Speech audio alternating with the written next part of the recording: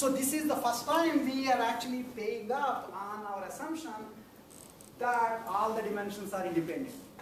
And not only that, in doing that, we also figured out that in fact, the data might actually be looking much larger dimensionality data than it really is. Because remember, this guy's case, its original dimensionality is UV, 2 dimensions.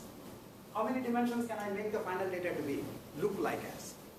Million dimensions, infinite number of dimensions, because I can make infinite number of combinations of user V's. Even just sticking to linear. And then even more infinite, bigger infinity. You also throw in the nonlinear combinations, which we won't touch right now. He said, you know, you're screwed if you circle, right? Well, you're really screwed, you know, pardon my language, he said this first.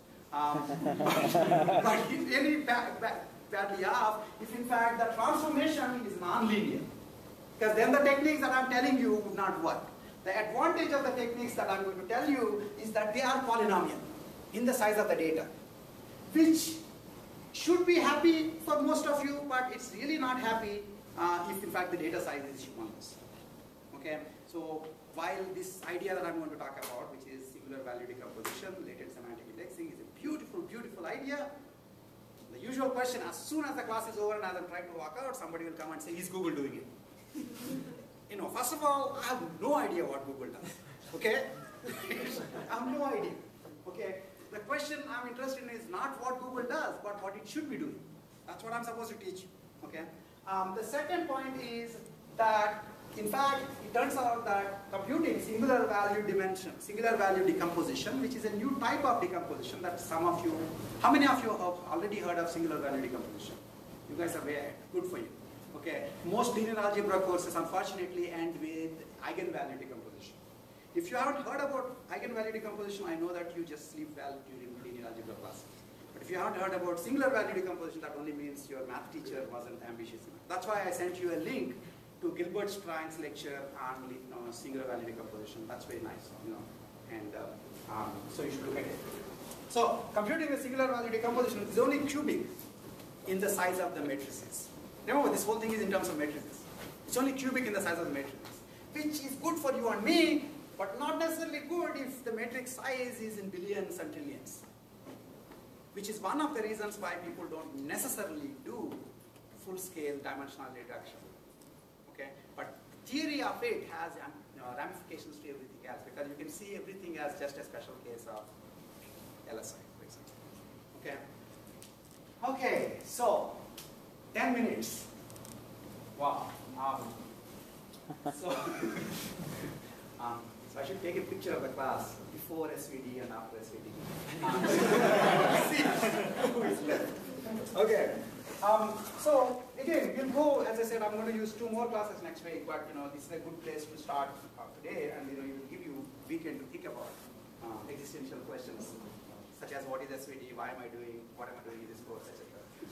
So if SVD is the solution, in the previous case I said singular value decomposition is the solution. If SVD is the solution, what's the problem? Now you might say, well, why do you mean what's the problem? You know, I have a problem and this is SVD. It must be a solution. Mathematicians don't live for you and me. They barely live for their families, right? They do whatever is worth doing, you know, in their own sense, not because it will be useful for IR. So why the heck were people even doing singular value decomposition in linear algebra? Understanding that is actually quite useful, because it's connected to the notion of matrix approximation. Okay, so let me lead you through this, and it's a beautiful reason to appreciate all the linear algebra that you learned before. So remember the rank of the matrix. Again, many of these, if you've forgotten, I'm just repeating it, you know, it's all recorded in multiple different formats, listen to it, or, you know, read something else. Rank of a matrix is defined as the size of the largest square matrix of this matrix that has non-zero determinant.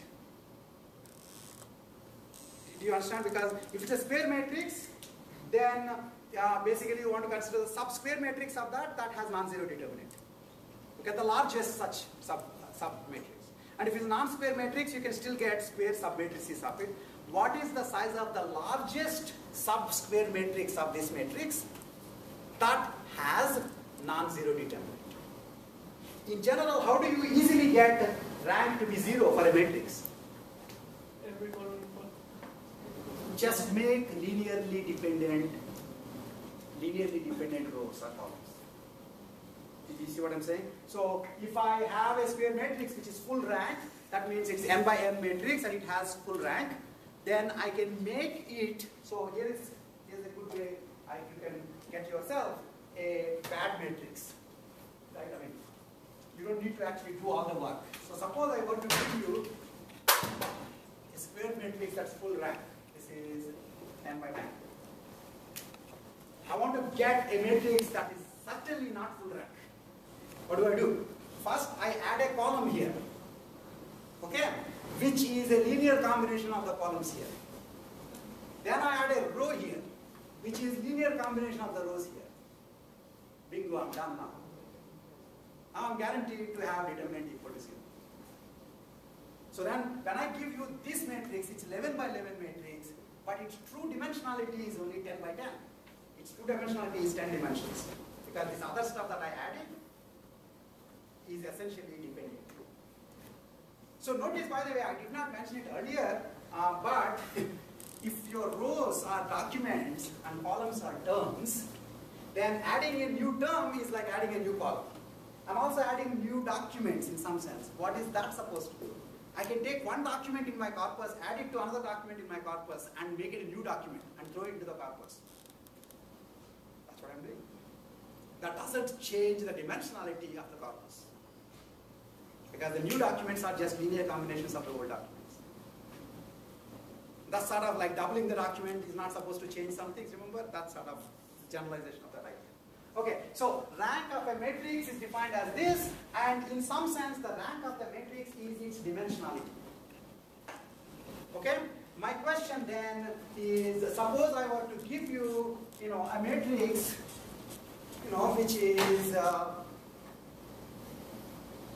which is basically 100 terms by 1,000 documents. 1,000 documents by 100 terms, DT matrix. Okay? Now, suppose I want to find its rank.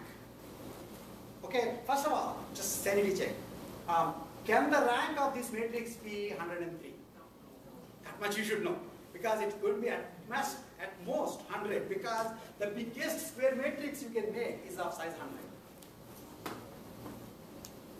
Okay, so suppose the document dimensionality is actually, the rank of this is actually 98. So that means the underlying data is only really 98 dimensional data, not 100 dimensional data, which you thought it maximally could be. Okay, now I don't really want 98 dimensions. If you want me, I really want exactly 7 dimensions. How can I get a version of this matrix which will only have rank 7? It's a beautiful idea.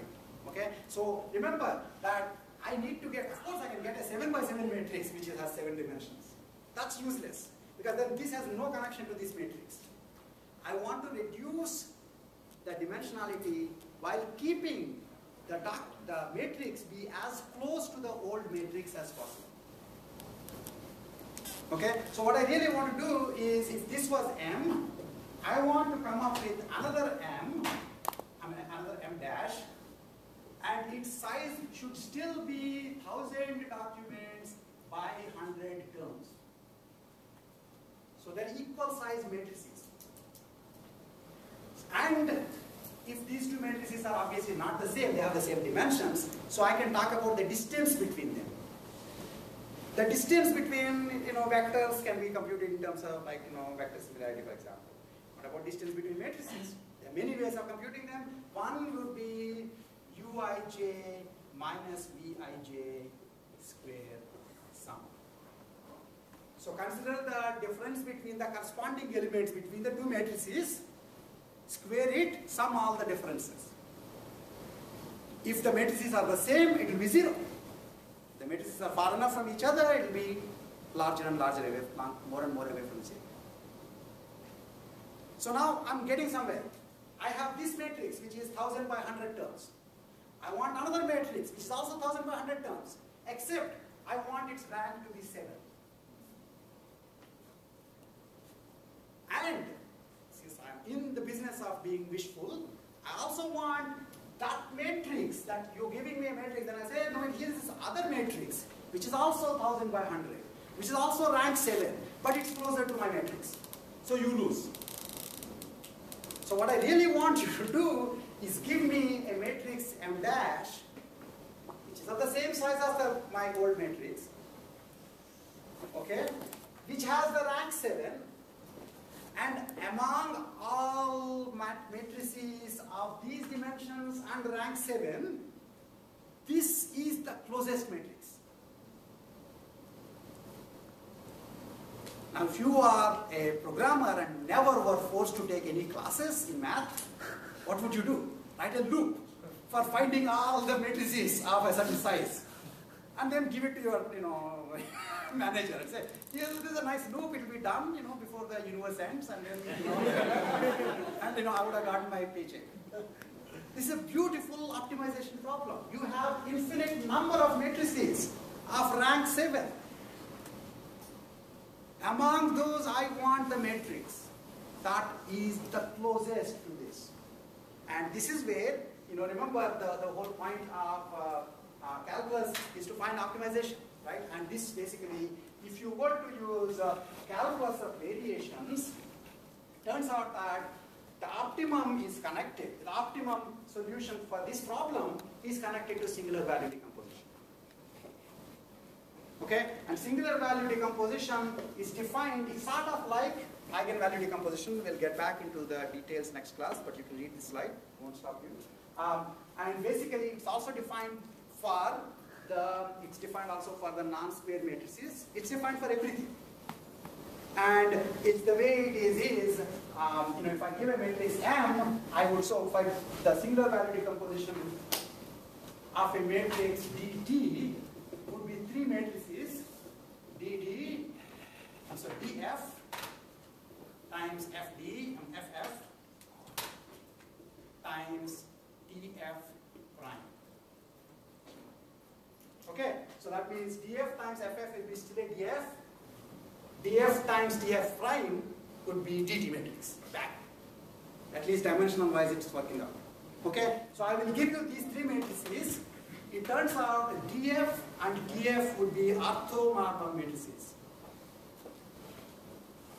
That means their columns are orthogonal to each other. That means they are actually orthonormal bases. Okay? So this and this are orthonormal, and this is a diagonal matrix. This is 0, this is 0. And it turns out the numbers here are basically lambda 1 square, lambda 2 square, etc., lambda 3 square. I'm sorry, no, it should be, what it should be is, S1, S2, etc., Sk, where S1, Si is positive square root of the eigenvalues of the ith eigenvalue of D, D, R, T, T matrix. So if I give you DT matrix, I multiply DT by TD, I'll get DD matrix. If I multiply DT dash by TD matrix, I'll get TT matrix. Right? Both of them are going to be square symmetric matrices. So if you were to do eigen decomposition on them, you will get real valued eigenvalues. In some sense, those are the eigenvalues for this matrix except for the square of the matrix, because you multiply the matrix by itself, dt by itself. So you take the positive square roots. That's what your eigen decomposition is, and these play the same role as the eigenvalues. So if you were to ask for k-dimensional reduction, I just make this particular last k guys, last n minus k guys 0. And do the multiplication. I'll still get matrix of exactly the same size as the original matrix. And I just tell you, this is the best matrix of the rank k that you can ever get in terms of its distance to the matrix. Okay, I will, for those of you who are interested enough, I will send you a write-up which shows that the solution for the optimization problem we talked about is actually SVD, but that requires background in calculus of variations. So suffice it to say that won't be on midterm. But you need to know what is the problem you just solved. Even if your uncle helped you solve it, okay, in the mathematics department, very poorly paid uncle, to me, to say multiple times. Mathematicians don't get any pay. You guys, who write, infinitely long programs, infinitely executive programs get much better pay than people who actually come up with this sort of stuff. But you should know, what did they actually solve? What did we ask them to solve? That's what we are basically doing. And next class we'll come back and essentially do this SVD, and that's related to